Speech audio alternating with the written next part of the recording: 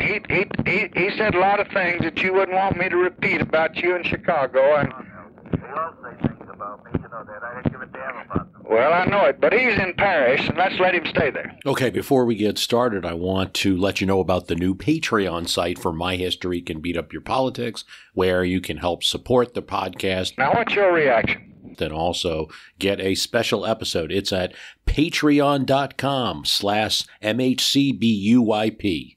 Those are the letters for the My History Can Beat Up Your Politics podcast. All right? MHCBUYP. What else can we say? Special episode called Drafting Johnson, which is about the 1968 convention and also about Lyndon Johnson's withdrawal speech in the beginning of the election year. Yes, he said that he was withdrawing from the presidential election. Does this boy have any appeal to you? But we discussed lots of evidence that Lyndon Johnson was at minimum very involved and possibly wanted that nomination. Give a listen to that and support the program at the same time. How about that? Now, what's your reaction?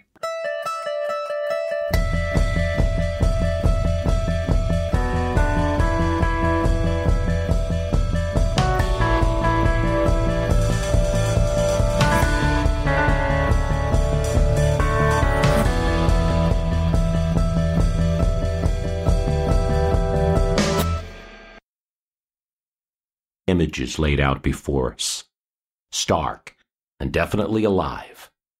A boy in cotton clothes, black with soot, hands in his pockets, metal trinkets fastened to his hat. An employee of the Turkey Knob mine in West Virginia. Now girls smiling in flowered dresses, hand in hand. Friends. But behind them, the giant loom that they spend most of their time on.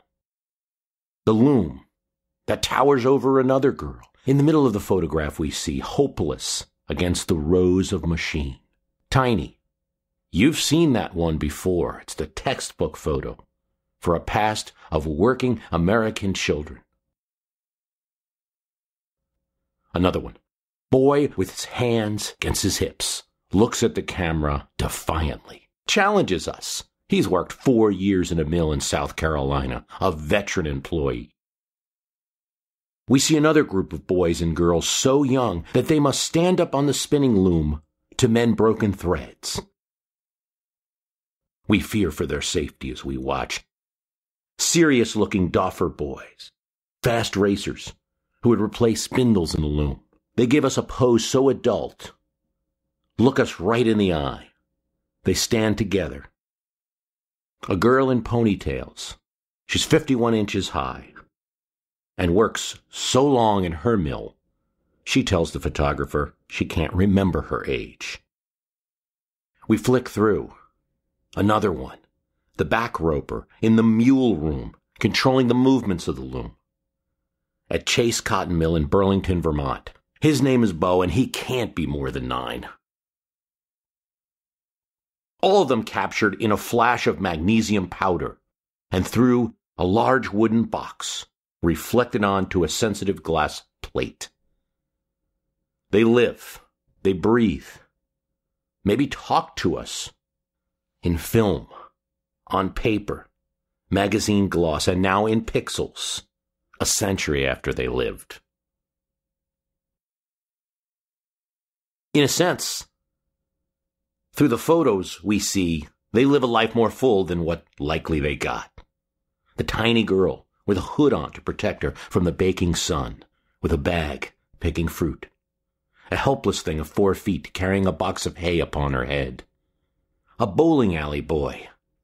Not there for fun. He's setting the pins well past midnight, while a tiny tot blacks boots in the Bowery. A group out past midnight sells papers. An 8-year-old hawks on Philadelphia streets in sun or rain. The caption tells us he's past his second bout of pneumonia. In Washington, D.C., a boy is sleeping on the stairs beside his papers.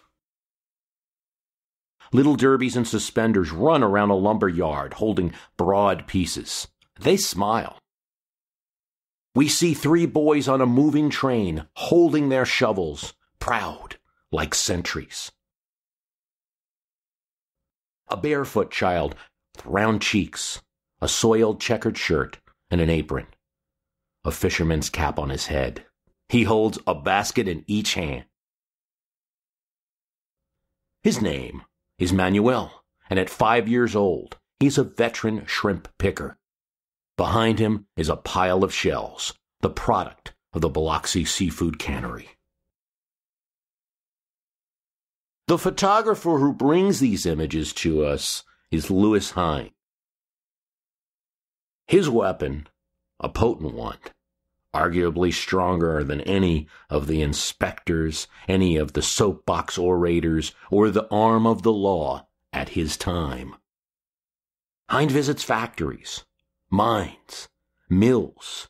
He's never invited. He sneaks in, and with his heavy equipment and noisy old method, he snaps pictures of what's going on.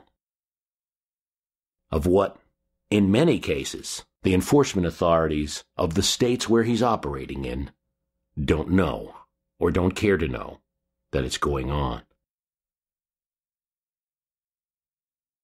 He's aware of what he's doing, that it's as much propaganda as anything else written or taken with a photograph. As Hine once said, years later, photographs never lie, but liars do photograph. He travels all over the United States, but he finds little difference in these subjects. He sneaks in. To get that shot of Manuel, he brings a rowboat to the cannery dock in Biloxi. He asks his subjects in speech or in pantomime for permission to take pictures. He asks for no pose. He wants to preserve the dignity of these small workers. Progressive reformers, around the turn of the century, pushing a concept of laws to prevent what these photographs show, children from working. They hire Hine to snap photos and document the struggle, document what's going on in factories, mills, mines of America. You've no doubt seen many of them. There's a postage stamp featuring a girl at a loom. And some of the photos are key photos in textbooks that describe a practice of the past. They're products of an outdated time, anachronisms that do not sit well with modern times and values. When you're a high school student looking at your textbook, it's particularly jarring because you know that young person didn't get the kind of American opportunity that you have reading the textbook.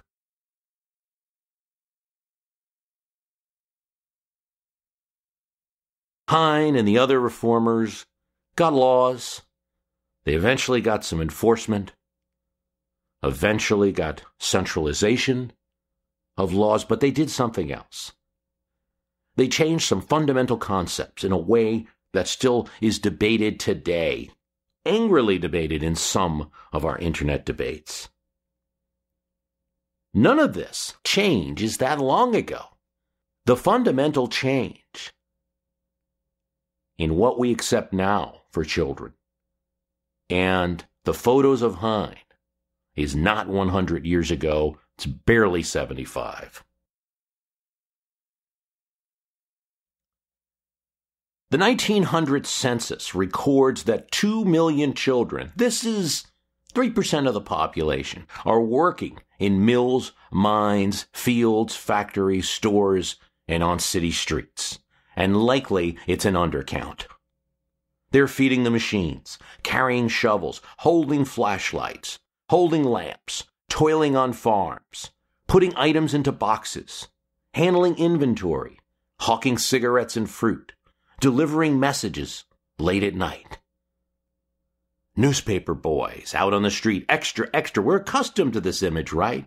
But these boys would be young as 7 or 8 in Colorado, 10 in Connecticut, 12 in Utah, and sometimes working late into the night because at this point the newspaper has late editions and early editions.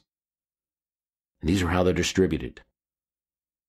Connecticut, even at its major newspaper's behest, lowered the age so that women of 10 can also hawk papers along with the boys. 7% of children work, according to that census. And it's likely an undercount. There's a story written by Jack London in 1906. It's called The Apostate. And it starts out with a little scene, and a child named Johnny is in his bed. The mother says, "If you don't get up, Johnny, I won't give you a bite to eat." And he doesn't want to wake up, and the mom says, "Come on." It really seems like a typical story of a young boy and his mom just pushing him, "Leave me alone," he says. But you start to see clues that something's not right here. The mother really has to yank him out of the bed. He's just very, very, very tired. And it's still dark outside. He rises, sits down, eats a piece of bread, some weak coffee, cold piece of pork, and all the while she's saying, "You'll be docked, you'll be docked." He slurps down the coffee, some unchewed pieces of bread. The mother explains there's no more because he's got brothers and sisters. While they're talking, there's a loud shriek that comes over them, and it's the factory whistle. They rush out, and it's dark. Here's what London writes. In the factory quarter, the doors were opening everywhere, and he was soon one of a multitude that pressed onward through the dark. As he entered the factory gate, the whistle blew again. He glanced at the east. Across a ragged skyline of housetops, a pale light was beginning to creep. And London lets you know that this is the only bit of light that our Johnny will be seeing today. He took his place in one of the many long rows of machines. Before him, above a bin filled with small bobbins, were large bobbins revolving rapidly. Upon these, he would wound the jute twine of the small bobbins. The work was simple. All that was required was celerity. The small bobbins were emptied so rapidly, and there were so many large bobbins that did the emptying, that there were no idle moments. He worked mechanically. When a small bobbin ran out, he used his left hand for a brake, stopping the large bobbin at the same time with thumb and forefinger, catching the flying end of twine. Also at the same time, with his right hand, he caught up the loose twine end of a small bobbin. These various acts with both hands were performed simultaneously and swiftly. Then there would come a flash of hands as he looped the weaver's knot and released the bobbin. There was nothing difficult about weaver's knots. He once boasted that he could tie them in his sleep. Now London is very clever here. We are revealed things in small doses. An inspector visits this loom and thinks Johnny is too young. He lies about his age, says he's 14. The inspector then says it's likely that Johnny has the rickets. Skinny little legs. The inspector never stops him, just simply makes his comment to the factory owner. We're now made aware that Johnny's been working a long time. So London writes, machinery had almost been bred into him, and at any rate, he had been brought up on it. Johnny, born with the pounding, crashing roar of the looms in his ears, drawing with his first breath the warm, moist air that was thick with flying lint. He had coughed that first day in order to rid his lungs of the lint. And for the same reason, he coughed ever since. At 7, he went into the mills, winding bobbins. When he was 8, he got work in another mill. But when he was 9, he lost his job. Measles was the cause of it. After he recovered, he got work in a glass factory. It was simple work, the tying of glass stoppers into small bottles. At his waist, he carried a bundle of twine. He held the bottles between his knees so that he might work with his both hands. Thus, in a sitting position and bending over his own knees, his narrow shoulders grew humped, and his chest was contracted for 10 hours each day. This was not good for the lungs, but he tied 300 dozen bottles a day. Our time doesn't allow a complete telling of London's story. It's available on the web, The Apostate, Jack London. But I'll say this, eventually Johnny, who is a model childhood employee at the factory, will get sick. And even after he's better, he's so tired that he simply refuses to go to work. It's a work of fiction, but its author, Jack London, was not really writing fiction. He knew exactly of what he wrote. He worked a number of odd jobs during his childhood years, delivering papers, sweeping saloon floors, setting up pins in a bowling alley. At 14, he worked in a cannery, where he spent 12 to 18 hours a day stuffing pickles into jars, 10 cents an hour. London's going to get out of this, helped a little bit by the proximity of where he was, San Francisco and Oakland, to the water. Becomes an oyster pirate.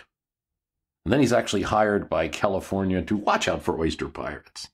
Becomes a sailor, unsuccessful gold miner, and eventually a writer, where he makes his craft. The odd thing is that when he wrote The Apostate, Women's Home Companion paid him $767 for it.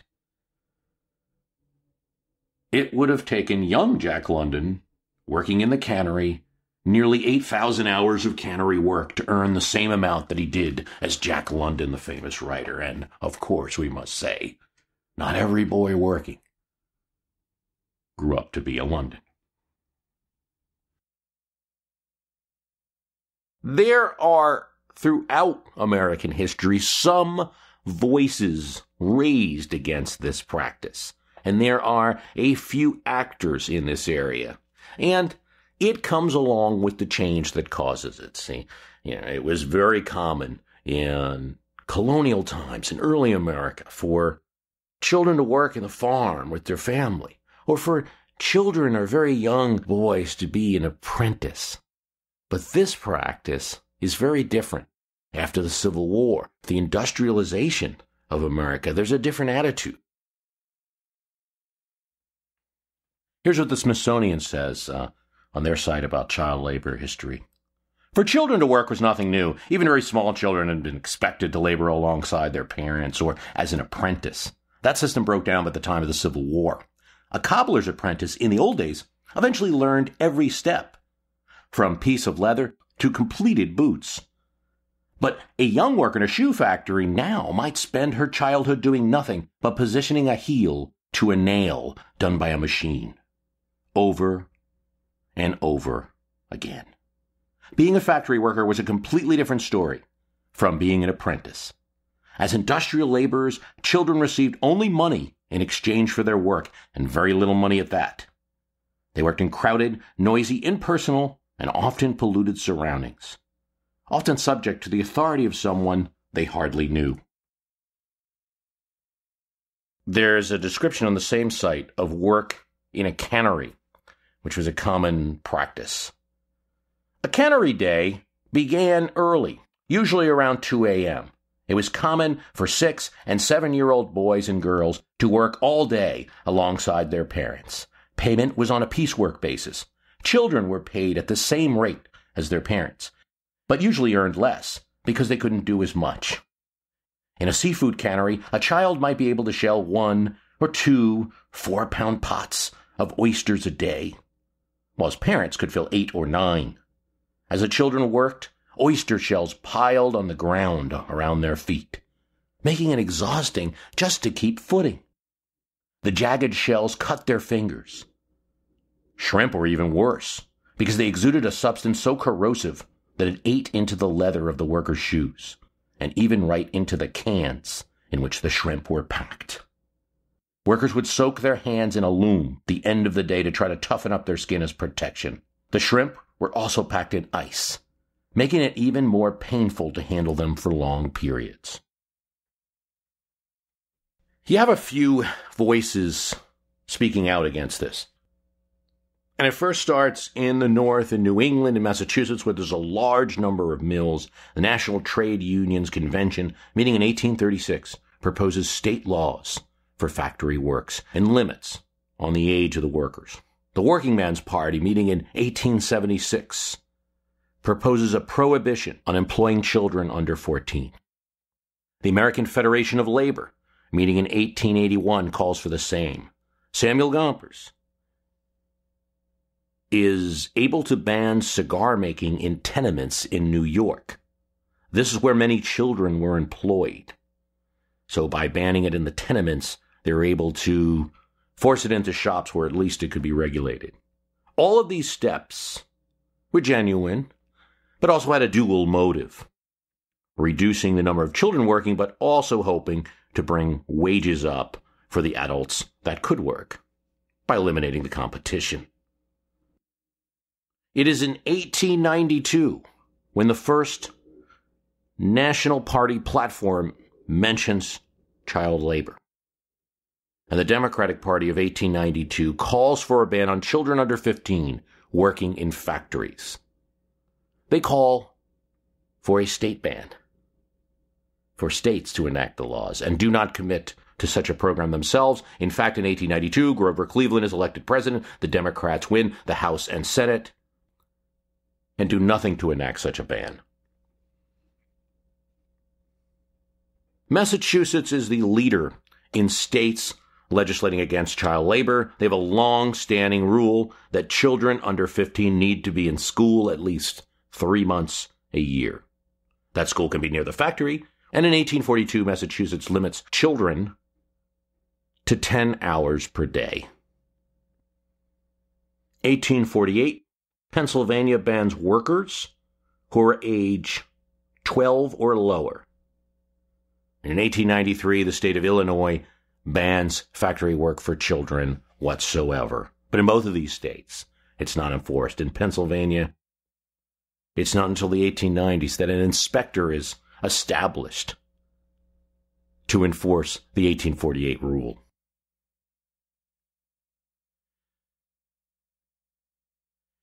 Florence Kelly is an activist in Chicago, and as a child, she visits a glass shop.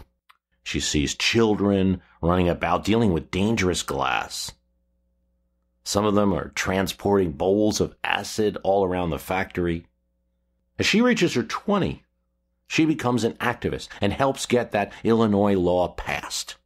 She builds a name for herself such that the governor of Illinois, Peter Atgold, a radical, some say socialist, he ran on a Democratic ticket, but some say socialist governor, appoints her as chief factory inspector of Illinois. This is a position that didn't exist before. It's a shocking appointment because Florence Kelly is a woman and has just become factory inspector for the state.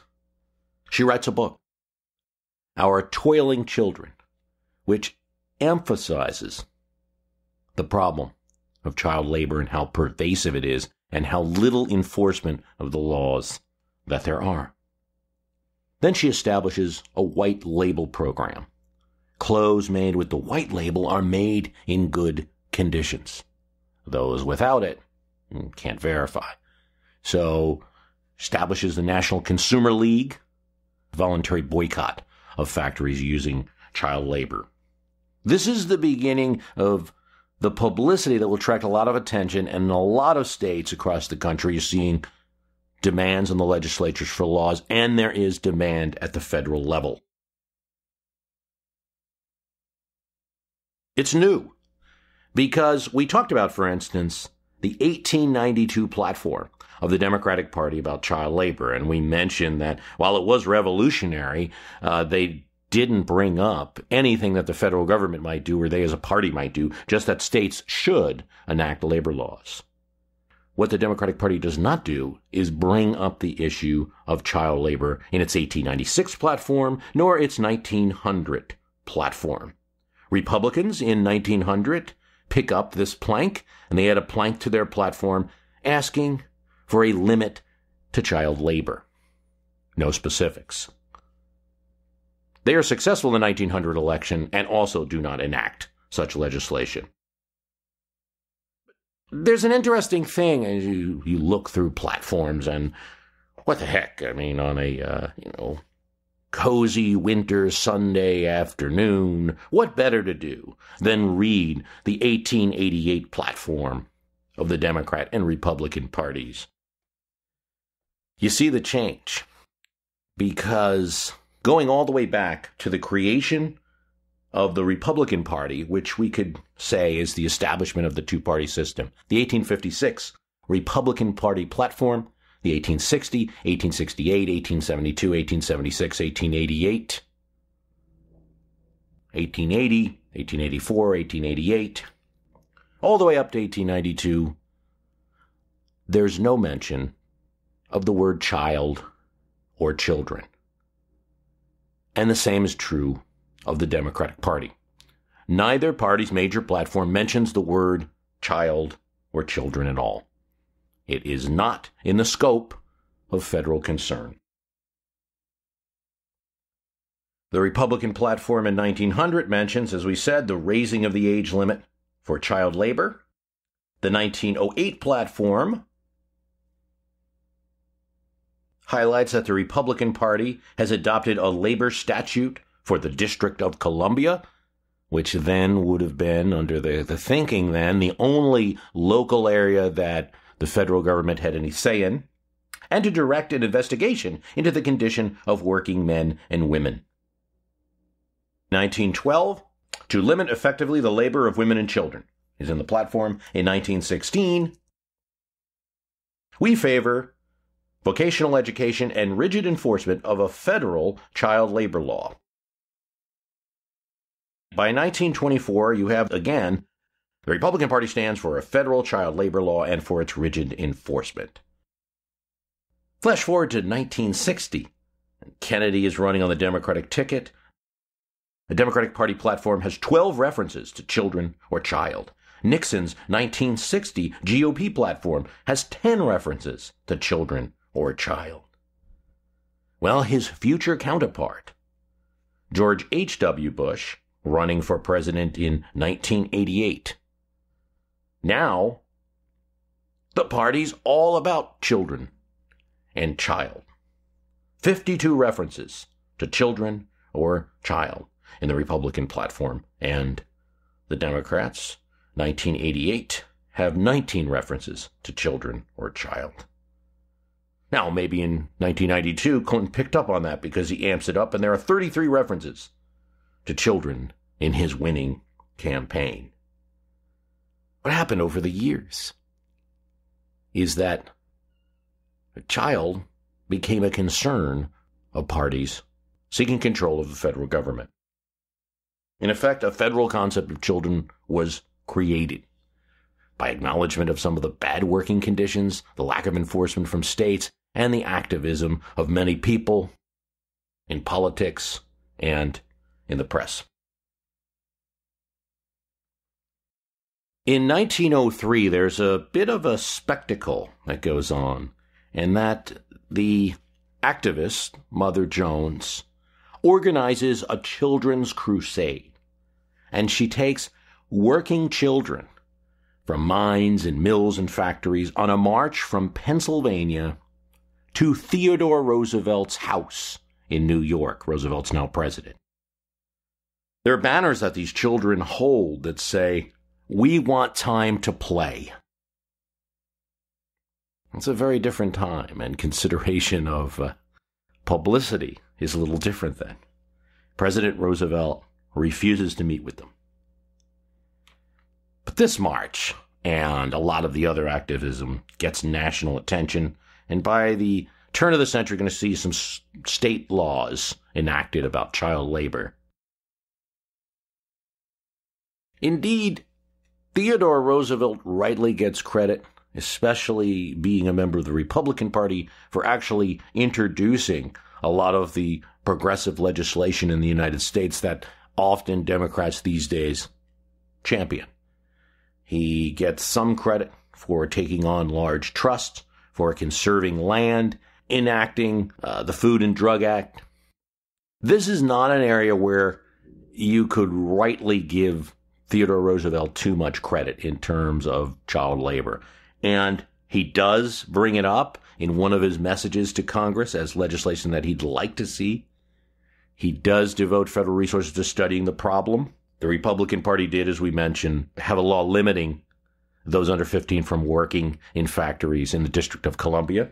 But for the most part, and this is generally a weakness of Theodore Roosevelt, who as a president had many strengths, he's not able to get very much through Congress. Congress is controlled by the conservative element of his party, and this is Joe Cannon, who has an absolute lock on the House of Representatives.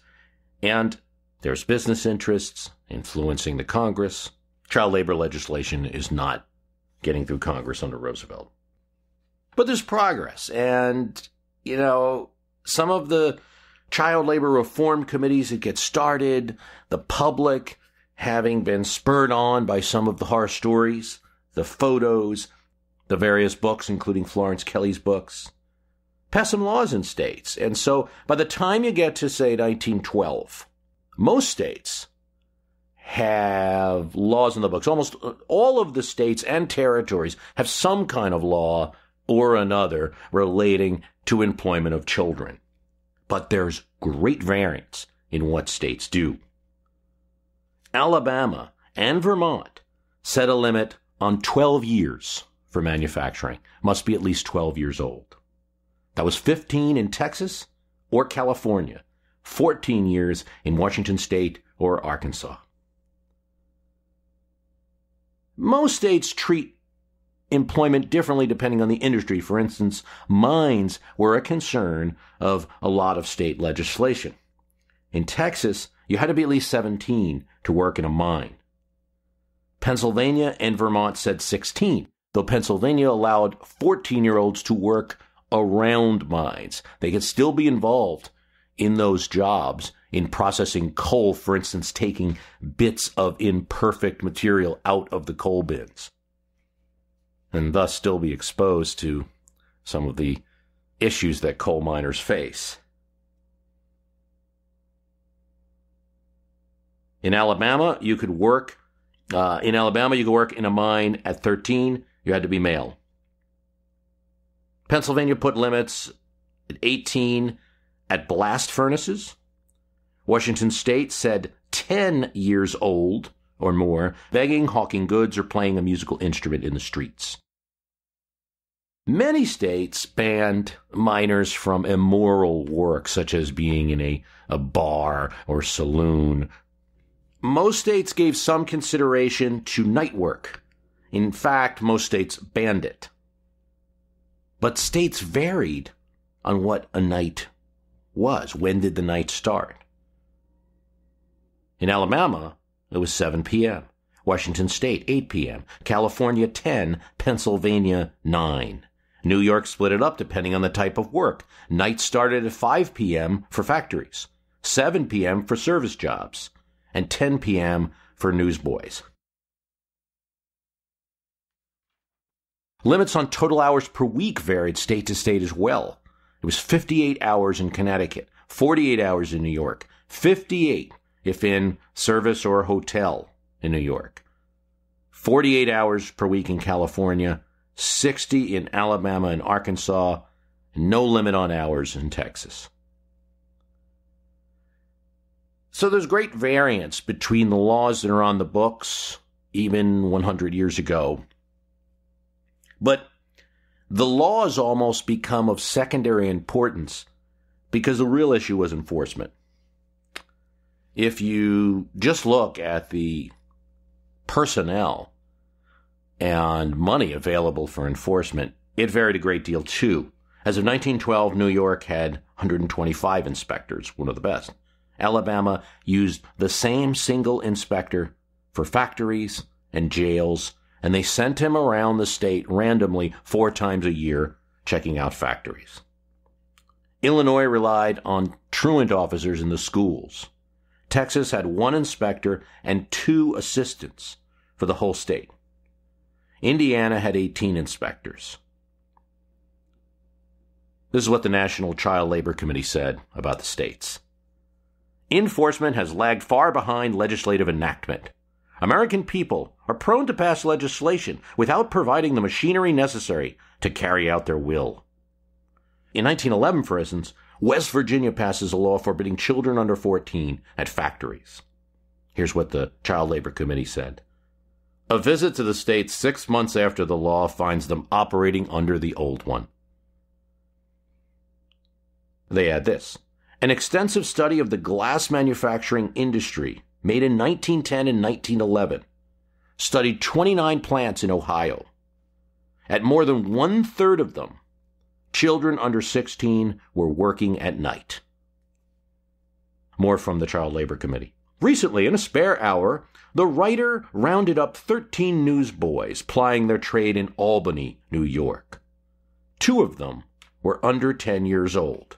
The others were not wearing the badges required by state law. In New York, only 30% of employers that were found with violations were fined. Pennsylvania, less than 1%. And in West Virginia, none. Now, at the same time this is going on in Great Britain, 4,000 violations of child labor were being enforced, and 95% were fined. So you're seeing less enforcement in American states and great variance between the states, and even some of the states with good laws and a decent amount of inspectors weren't doing well. Hopes were raised high in one particular state where there was a lot of child labor going on, and it was said of Pennsylvania that there were more children toiling there than in all of the Cotton South. And Pennsylvania has mines, it has steel mills, it also has some textile industries as well, and glass making, very big in Pennsylvania at this time. All of these industries involve children. It was commonly known that they involved children. So the legislature in 1903 passes a law trying to ban this practice and does provide some inspectors. And they put in charge of it former Civil War captain John Delaney. Hopes are high because Delaney makes some comments in the beginning that he really wants to rigorously enforce this and to improve the image of Pennsylvania. Pennsylvania hires 39 inspectors. They make 48,178 visits to 16,589 establishments. This is considerable. More visits than most states are doing at the time. In other states, you'd get, at a factory, you'd get a visit a year, and the factory manager knew full well that if an inspector came, it was probably a good year before he'd see an inspector again. So they could go right back to doing what they're doing. Delaney used repeat visits, and he focused on the industries that were known to employ child workers. Hosiery, textiles, silk, cigar houses, glass, paper boxes. Now, he finds in all of these establishments 40,000 children under 16 at work and dismisses 3,000 illegal workers. And initially, the child labor advocates are excited about this, but here's what happens. He ends up prosecuting only 61 cases. The way Delaney enforces it, employers are not liable in Pennsylvania if they were lied to. And so it's very common for parents to falsify their children's documents, to say they're going to school when they're not, to say they're older than they are. For the states and counties that required someone to be physically present to get the certificate, they might send an older sibling and say that they were the younger siblings. So, according to Delaney, it's not up to the factory to sort that all out. This was not the case in all states. So, Pennsylvania ends up in 1907 finding 1,100 violations, prosecuting none. 1908, 716 violations, prosecuting just 32. In 1909, finding 783 violations and prosecuting none. 1910, finding 1,600, prosecuting 26. This record in Pennsylvania is decried by none other than Florence Kelley, since she was previously a factory inspector and well suited to criticize the efforts in Pennsylvania. She said Delaney's office offered meager and muddled reports, inspectors who were political cronies. There were inspectors who had no civil service protection. If they didn't have that, and they didn't do what Delaney liked, he could just fire them. He never went after hours at night. He just pursued the age of the children working at the factory and what tasks they were doing. when there were accidents at factories, his inspectors did not include the age of the person who suffered the industrial accident. So it took a long time and a lot of criticism, but reformers were able to get Delaney replaced. In 1913, there's a new department in Pennsylvania. More inspectors, more prosecutions. Because of the variance in both law and enforcement, there's calls for federal legislation. And it's in 1960 when Woodrow Wilson signs the Keatings-Owens Act, which bans interstate commerce where there are people employed at a factory that don't meet federal guidelines, and that is 15 years old or age are working there, and a couple other conditions. It's progressive thinking legislation. There's a mechanism to enforce it. It's going, because federal law is supreme, it's going to supersede any more lenient state laws. So I think it's a good time to bring it up because Woodrow Wilson's under a lot of attack lately, and some of it, of course, justified. I mean, modern history is certainly viewing Wilson's policy on race with more suspicion and with more criticism, and there isn't much in the record for him to defend himself there other than his own personal feelings and intentions. He's kind of under criticism from the left and the right. I mean, from the right, it's more about the Federal Reserve and the buildup of the government during World War I, the increases made in the income tax during that time. Wilson's not responsible for creating the income tax. So he's under attack from left and right, and for a lot of people, I think they just shake their heads and say, well, what good was he? And, compare him to someone like Theodore Roosevelt, and he doesn't look so good. Well, this is an issue where I think credit is due to Woodrow Wilson for seeing that legislation was enacted and signing it. Unfortunately for Woodrow Wilson and those who passed the bill, the Supreme Court would rule Keatings-Owens at that time unconstitutional. Here's what they said. Congress, they said, does not have the power to regulate the commerce of goods that are manufactured by children.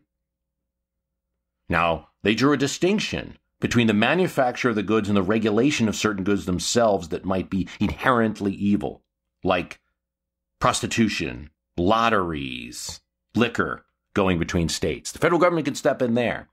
But when it comes to an item like cotton, which could be bad if a child was the one who made the product, or could be good if it was an adult that made the product, Congress had no right to step in. That was the interpretation of the law at the time. It was a strict state rights holding.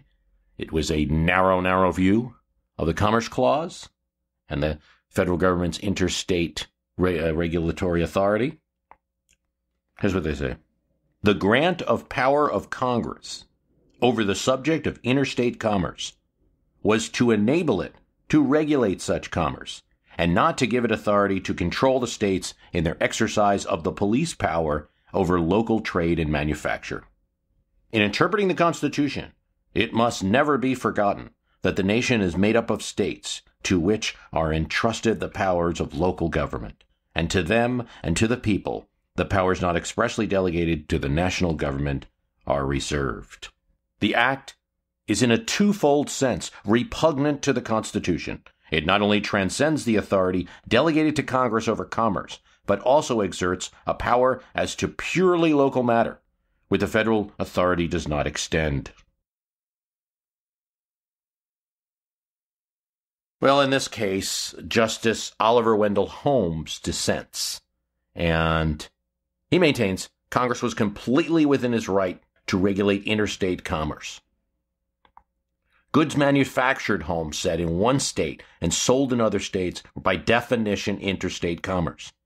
The entire manufacturing process is under the purview of Congress, and this constitutional power could not be cut down or qualified by the fact that it might interfere with the carrying out of the domestic policy of any state. In other words, Government has a right to regulate interstate commerce, and the majority's argument is that if you do that, you might interfere with a right that a state has. Well, the federal government's never done that before. Its law is supreme. It doesn't yield its own authority that it has because it might interfere with a state's action. Many things the federal government do might not be very popular with the states. That doesn't stop them from exercising their full authority. The notion that prohibition is any less prohibition when applied to things now thought evil, I do not understand. To say that it is permissible as against strong drink, but not as against the product of ruined lives. If there's any matter upon which civilized countries have agreed, it is the evil of premature and excessive child labor. So said Justice Holmes.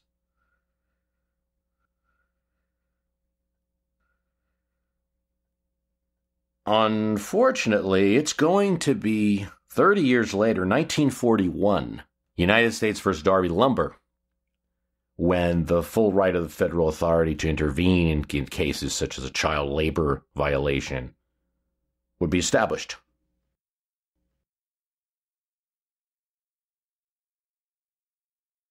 To some degree, this is like beating up on a plastic bag, right? Because who's for child labor? I get that.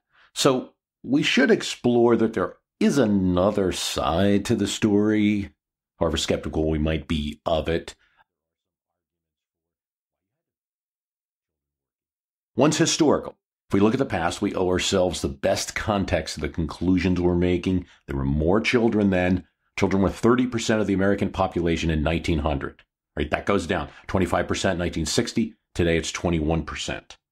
So given the greater representation of children in the population, you can make the case that you couldn't have all of them not working, or at least it's not as easy to do that as it might be today with a greater adult percentage of the population. It's also true that automation wasn't there. You didn't have the electric power. When I looked at the 1920s in a cast that we called The Dark Side of Booms, I talked about how the road crew was cut in half because of automobiles, mechanical and electric power. The factory could be shrunk and illuminated, the staff there reduced. More productivity with less people. Well, in all of this from the 1920s forward, you were eliminating jobs there and eliminating certain type of little transportation within factories like runners, loaders, in the mines they called them breaker boys. These are now automated to an extent. We even talked about in the 1920s cast how the creation of the school bus allowed more children to go to school, for that to be a reality for more, because you can have a school in one central location and get them there through the automobile. There's also an argument that children in that historical time, with low available income, low GDP that anyone was going to earn, the best chance for some of them was to at least make some money working. And this was a big argument made at the time, the children were gaining something from all that work. That argument's retained today, and it's not completely wrong. I think many children worked, became good at what they did. I think that some of the conditions were troubling there. But if you look at that argument today, it still has some play. If, for instance, there was a movement to say 17-year-olds can't even work, I would say we might be babying. So there are limits. I'd remember reading a Hendrik Smith book, The New Russians, and it's about his trips to the Soviet Union during the 70s and the 80s. And one of his Soviet friends there expressed a concern about his child not really having much ambition or direction, and asked, well, what do Americans do? And, Smith says, well, my child is 16 and he has a job on the side while he goes to school. And the Soviet parent just looked at that with a horrified look and said, I could never do that. It just wasn't part of the culture, at least at that point in Russia, the Soviet Union. Their view is that Americans were greedy for doing this to their children. So I think we have to be careful to not infantilize teenagers and say that there's no possibility for them to work. I think we have a good balance with the laws we have, and it's the result of historical fights on this. They're not completely over either. We might think that the law is the same now as it was in the 1960s, or the culture is, in terms of children, teenagers working. But I think you see now a little bit more of an interest in aligning the teenage jobs to perhaps what children will be doing in college or what they might want to pursue as a career, where if you go back to the 1980s, there was an 1985 survey where 80% of teenagers said they were just simply working for the money. And that's probably the perception of those living at the time. But even that is, there's a little bit more emphasis now on trying to get a little more out of those teenage jobs, interns, study programs, the like. So, there's the side benefit, not just the cash, but the side benefit of working. Yet I'm not totally satisfied by all of this, all these counter arguments. I mean, it's pointless, of course, to dwell on the past, especially to attack or to cry the past. The point is just to learn from it. Yet, I think that even with our modern view, it seems like child labor and fixing it seemed like something that took too long in the United States. In 1920, there's still 1 million children under 15 on the books, working. I want to think that back then people should have made a different set of choices, that there should have been a force to intervene to help children where there was not. And it seems sad. Well, there was a group who tried. 1924, after we talked about the Wilson legislation, federal legislation on child labor is ruled unconstitutional, there's a push to then pass a constitutional amendment. And this one has some bipartisan support. There's opposition, though. For one, it's 1924, just came out of World War II. There's a Red Scare, and the opponents are lining up child labor reform with communism. Here's Senator William King from Utah on the floor of the Senate. Every communist and socialist is behind this measure. The Bolsheviks in Moscow, he said, and the senator had recently taken a visit to Moscow. The Bolsheviks in Moscow know that there the federal government is taking over childhood from parents. Then you have the manufacturers, especially glass and textile, are still using a lot of children in these industries. And they're saying a couple of things. Usually short of defending child labor at this point in 1924, they're blaming parents. It's the parents' fault. Just go after parents who are sending their kids to work and not working themselves. They're vagrants, and there's many state laws on the books, just enforce them. That's one of the arguments. The other is, and this is the argument from James Emery, the National Association of Manufacturers, just kind of attacking the style of the child labor amendment. It seems to be written in a hostile manner, instead of the kind of persuasion that's really going to lead to permanent change. So, don't force us. Help us. Allow us to make the change gradually. So this is still the argument in 1924.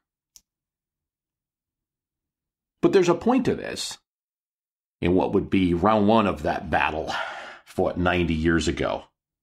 These guys lost, at least the first round. They lost. Popular support was there, 1924, for banning child labor. The child labor amendment passed the people's representatives, the Senate, and the House overwhelmingly. In this case, support from the people's representatives, though, was not enough. The trouble is that it then goes to the states. And there, from 1925 to 1933, only 9 states ratify the child labor ban amendment. There's a campaign against it, and it's a heavy one. It involves leaflets, grassroots.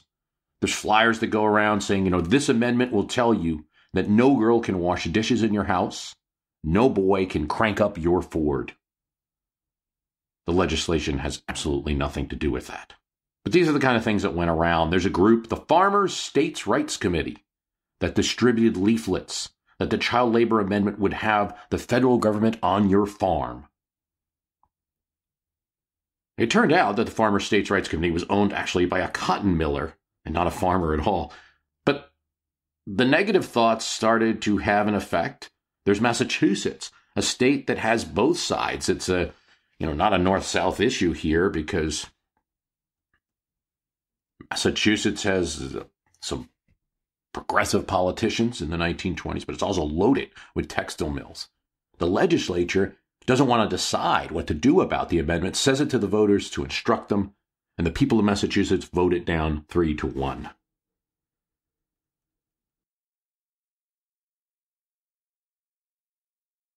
There's a known end to the story of child labor in America, and an unlikely end for the story, actually, at the same time. The known end is that the New Deal and various laws, especially the Fair Labor Standard Act, new interpretation of the Commerce Clause under Darby Lumber by the Supreme Court. But the unlikely coup de grace that helps support these events is the Great Depression and the stunning amount of unemployment among adults that it brings. Adults who are out of work at the time, they want the children out of the factories so they can have those jobs. Manufacturers who normally would fight to maintain their right to pay children a low amount to get work out of them, during the Depression, they can get all the adults they want to come to work if their shop is still open. Many of them are not open. They don't have much influence in the federal government during the 1930s. Unions do. Progressives do. They've always been against child labor. Here's what you see, too. Even at the state level, you get 20 more states to pass that child labor amendment between 1933 and 1938. You never get the 3/4 needed for passage. But it's not needed with New Deal legislation, which does pass and address the issue.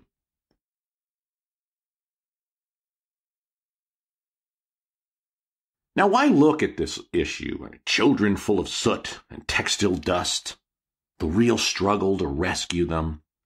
Well, I think there's a couple of reasons why it's important to talk about. One is, and the main point here, is to point out that while we talked about how the American child labor story is in the past, from a world perspective, there is child labor today. We are wearing goods and using items that are a result of it. We should be aware of it and perhaps join the struggle to end it. It's not in the scope of what I'm talking about, though, to give too much more information on that, and it's not really my pro. It does need to be mentioned. I think in terms of American politics, there's a lot of debates about the historical progressives and today's libertarians, and I don't think this issue solves all of those, but it might add some depth. In the United States today, and particularly on the internet, there's a good amount of what I would describe as absolute libertarianism. That any force on any person is trespass. Government should be extremely limited, and that the centralization and progressive laws, particularly those passed at the turn of the century, are under heavy skeptical review right now by those who see maximum good and maximum solving problem in simply having freedom of action for all persons. Those individual actions will self-correct and adjust things accordingly. You have some of this on the left and the right, because I think the tempting part of a very absolute libertarianism is things like, well, look at what the NSA did with our phones, or look at what Colorado's doing with the marijuana laws while the federal government is still being Big Brother. And of course, we know the story on the right regarding the laws and their view of them, and taxes and strong government and the like. I think the story of this real problem that occurred in American history was that it was never sufficiently solved by the means that existed at the time, by the concepts that existed at that time. Individuals, starting with parents, sometimes made bad choices or had no choice to make. Then moving to the state level, states were unable to achieve what most Americans certainly now would want, but what most Americans at the time wanted: an end to the practice and enforcement, serious enforcement. Even where well-meaning, there was great variance between all of the states of the Union and what they did. Americans decided that they did not want to see their neighbors' children subjected to a life that, even where it wasn't dangerous, lacked opportunity because the learning years were cut off. In other words, it required that a group of people who wanted change not mind their own business and very much get involved. Libertarianism is not to be disregarded. It offers a useful critique, especially against extremes. I gave you, for instance, some examples of even where this clear-cut issue, child labor, does have another side. And where there might be, let's say, if a future Congress sets the age of working at 18, I might say that's troubling. Just simply have them at books and computers until 18. I think that would be troubling. So there's a useful critique there, useful things to think about. But I do think when you consider history, you consider why certain structures exist, certain laws exist before abandoning them. There was a time when we tolerated children working, and the free action of individual actors did not work well to save them.